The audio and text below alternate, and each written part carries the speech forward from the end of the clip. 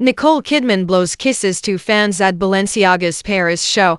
Her first appearance since mother's death. Nicole Kidman is all smiles at Paris Fashion Week. On Monday, September 30th, the actress arrived at the Balenciaga Women's Wear Spring or Summer 2025 runway show in a chic all-black look. She waved and blew kisses to fans who showed her some extra love following the recent death of her mother.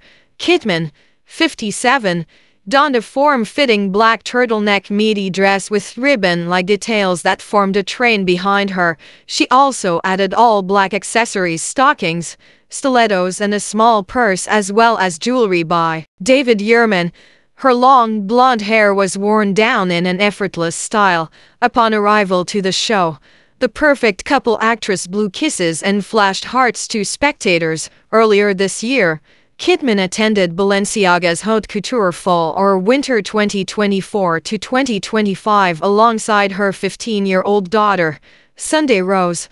The mother-daughter duo looked chic in court. Naomi Watts and Maya Rudolph also brought their teenage children to the stylish event. Last year, Kidman was named one of Balenciaga's newest ambassadors. Balenciaga has been with me through some of the most memorable events in my life, from my wedding to the Oscars red carpet, Kidman shared at the time, adding that she looks forward to creating more memories together. Kidman's appearance this week marks her first since the death of her mother, Janelle and Kidman. On Saturday, Sept. 7, the star announced she would be leaving the Venice Film Festival, where her film Baby Girl was premiering, due to her mother's passing. Director Helena Rain shared the news at the festival on behalf of Kidman in what would have been her acceptance speech for Best Actress. In the statement, the Australian actress wrote that she had flown into Venice, only to find out shortly after that my beautiful, brave mother, Janelle Kidman, has just passed.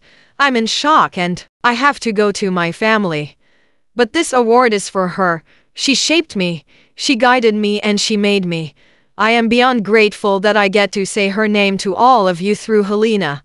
The director continued, reading Kidman's statement, "The collision of life and art is heartbreaking, and my heart is broken."